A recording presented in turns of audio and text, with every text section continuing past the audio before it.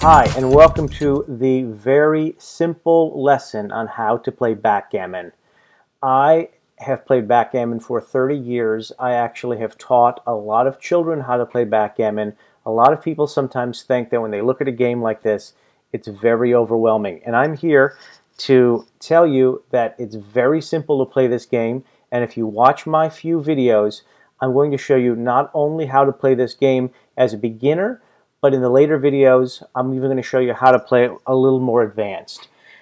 Okay, I'm going to just jump right into it. What you're looking at is a backgammon board. And as you can see, there are whites and there are blacks. When you sit on this side of the board, you're the whites. When you're sitting on this side of the board, you're the blacks. Now, as you can see here, there are points. And there are 6 points here, and there are 6 points here, and down below there are 6 points here, and there are 6 points here.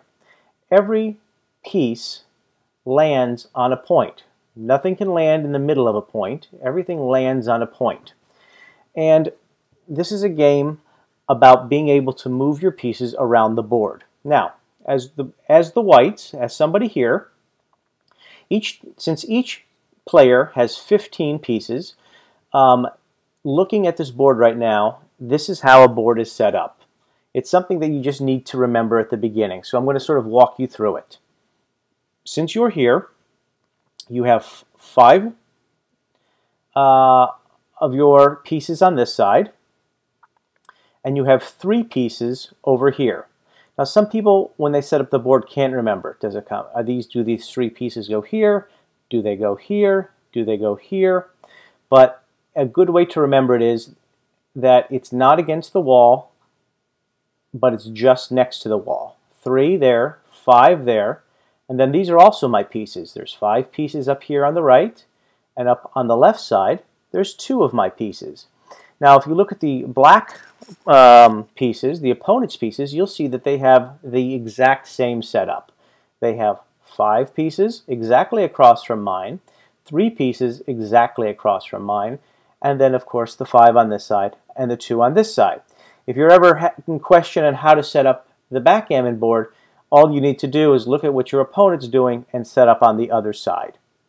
I've got 2 dice, my opponent has 2 dice, and we're not going to worry about this cube here, this red cube that says 64. We're not going to worry about that for a while. That's a pretty advanced concept. This is actually for people who are so good at backgammon that they gamble.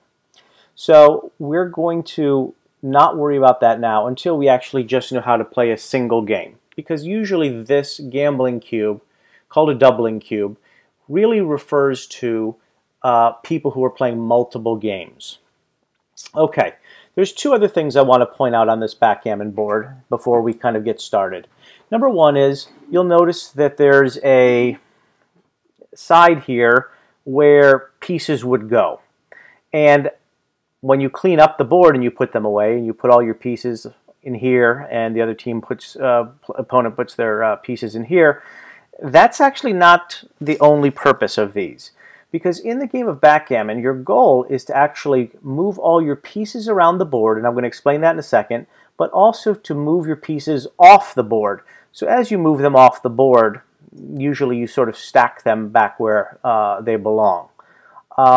So it is significant that these things are here, because you will be taking your pieces off the board. The other significant thing to notice is this bar here. It's not... a lot of people play backgammon and there is a sort of this, it's like in a briefcase type of case that folds in half. That's where this crease is, but it's actually called the bar. Because as I get into the game, and I'll explain it a little bit, you actually can take your opponents off the board, and when they have no place to be, they are on the bar. Okay, but we'll get to that later. Now, the goal of the game, to win the game of backgammon, you have to get all of your pieces off the board. So since I'm white, and I'm white because this is in front of me and this is in front of me, my goal is to take these 2 pieces here, work them all the way across and down, and into this, until I can get all of the pieces, all 15 pieces, in here. So these 2 pieces need to come across, down, and in. These 5 pieces here need to come down and in. These 3 pieces here need to come in. And these 5 are already here. And once all 15 of my pieces are in, then I can start taking them off the board. And again, all of the moves are done based on the dice, and I'll get to that in just a second. We're going to take all the pieces off the board, and the first person to get all your pieces off the board wins. Now, while the white player is moving their pieces here and down and around and off, the same thing is happening, although backwards, to the black player. The black player's pieces are coming this way, down to them, and then around, and they're trying to get all 15 of their pieces in here. Once they have all 15 of their pieces in here, they're going to then take their pieces off and stack them up there. The first player to get all their pieces off wins. Now, one more interesting thing to sort of note to help you with the moves. Most people, when they're starting off in this game, you roll the dice and you count your moves. So if you roll a 3 and you're going to move a piece 3, you go 1, 2, 3. Or if you're going to move it 6, you count it 1, 2, 3, 4, 5. Yes, you do count a piece, a point if your opponent's on it, 6. So the thing to sort of remember is, since there is 6 of these, getting a 6 moves your piece from here to here. Getting a 6 would move this piece from here, 1, 2, 3, 4, 5, 6, to here. This piece getting a 6, moving 6 would go 1, 2, 3, 4, 5, 6, and be to here. But notice what you're doing. You're going pretty much across the board to exactly the same pin number, or to the same pin color. So here's it's on a black point. This, if you were to move one piece 6, you would just go to this black point. And the reason that a backgammon board is usually different colored is to help you count. You know, if you're moving this piece 2, you're going to the next black one, from this black to this black. If you're moving it 4, to there. If you're moving it 6, to there. Now, let's get to the dice, because the dice is something that people think they understand, but it's a little different than craps and other dice games. Each turn, you're going to roll your dice. And when you roll your dice, you're going to move obviously the number of pieces, the number that the dice comes up. But there's something you have to understand. So I'm going to, and that is that, let's just work off of this here. You have a 5 and a 5, so that's 10. It actually, though it is 10, and you are allowed to move one piece 5 and another piece 5. You could move one piece 10, but there is one important thing to know, which is it still is really just moving one piece 5 and then moving that same piece 5. Now, the one thing that you can't do is you cannot move your piece and land on a point that your opponent has at least 2 of their chips. So you can actually land on them if they have 1 chip, and then you take them off and put them on the bar. I'll get to that in a second. But what I'm saying is, eventually, to talk about the movement of moving around the board, you really can only land on a place where you cannot land on a place where there's 2. So, for example, if this was my move, 5 and 5, and I was to move this piece, it would go 1, 2, 3, 4, 5. Well, 5 would be here. I can't actually land here. So this piece cannot move 5. And then, since we're talking about it, can it move 10? Actually, this piece cannot move 10, because really, like I said before, it's really just moving 5 and 5, and each time it has to land safely. So it really can't move 1, 2, 3, 4, 5, because it can't land here. Now, you have 2 dice. You don't have to move the same piece every time. So you could move these pieces, 1, 2, 3, 4, 5. Yes, you can move a piece onto itself. That can be done. But let's look here. Can this piece move 5? 1, 2, 3, 4, 5. No, because there's 2 blacks here. So if you were to play an opening move of 5 and 5, you actually can't move these because you can't move 5 here. You can't move these because you can't move 5 here. You could move these, but you'd be moving them to a place where you already have your pieces. Could you move these 5? 1, 2, 3, 4, 5. Yes, you could move these 5.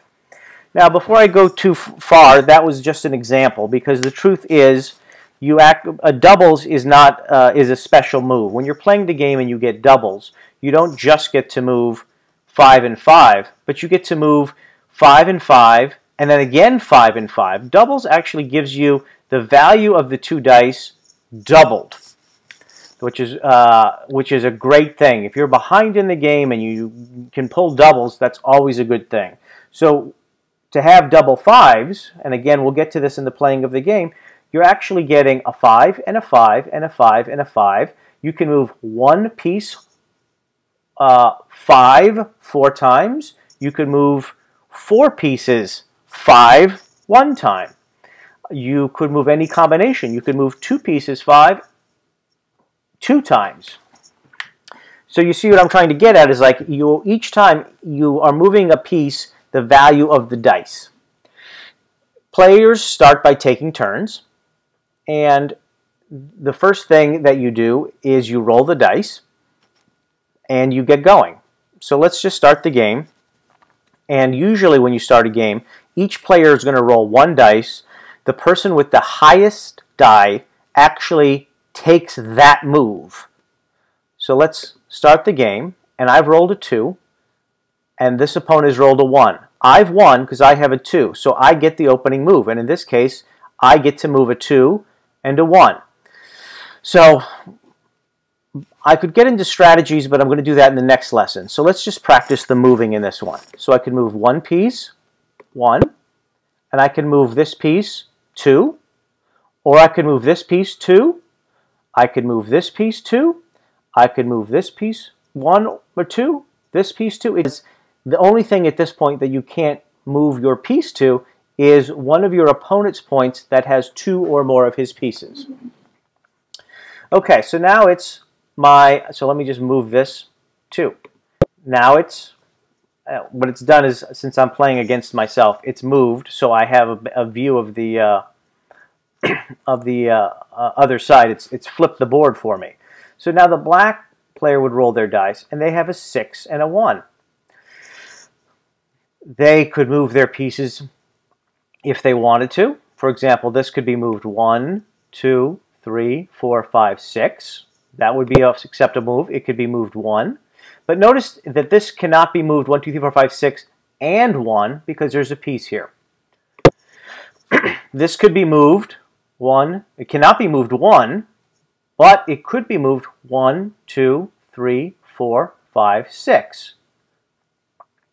Now what's actually interesting is that, and this is very important to note, that even though you can't move it 1, but you can move it 6, if you wanted to get here, which is 1, 2, 3, 4, 5, 6, 7 points away, though you can't go 1 and 6, you still can get here because you could go 6 and then 1.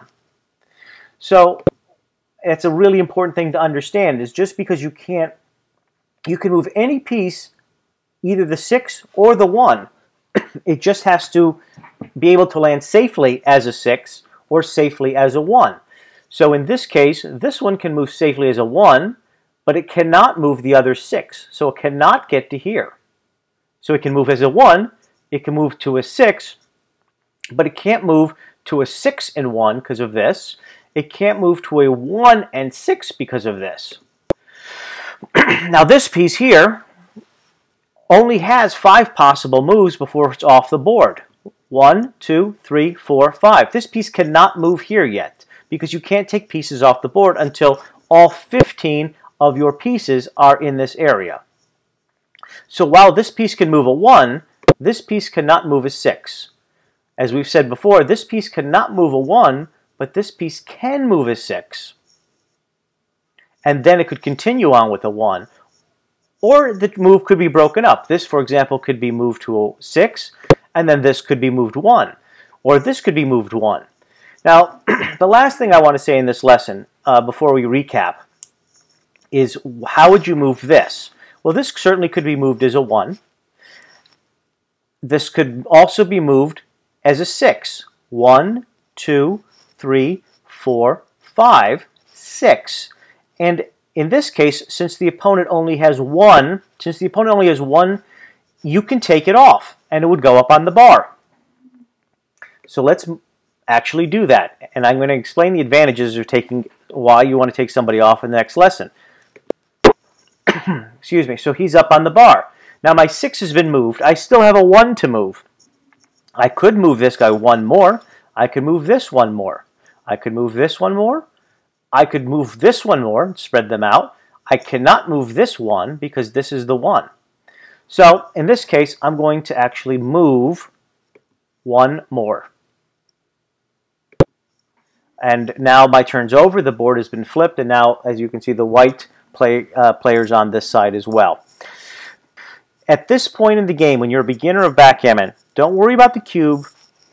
Don't worry about making combinations of moves. Worry about just getting the idea of being able to move 1, 2, 3, 4 across the board.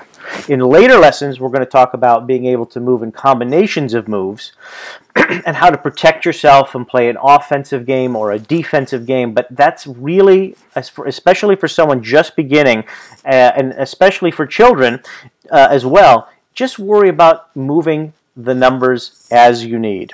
Each dice represents one move that one piece can make. You cannot land on a player's pin with 2 or more. If you land on 1, you're allowed to take that player off. The goal, as we said before, is to move all your pieces around into here and then to take them off before your opponent can move all their pieces around to here and take them off. This is the end of Lesson 1. Come back for Lesson 2, where we're really going to get into the details of how to play this game. Thank you very much for watching. Bye-bye.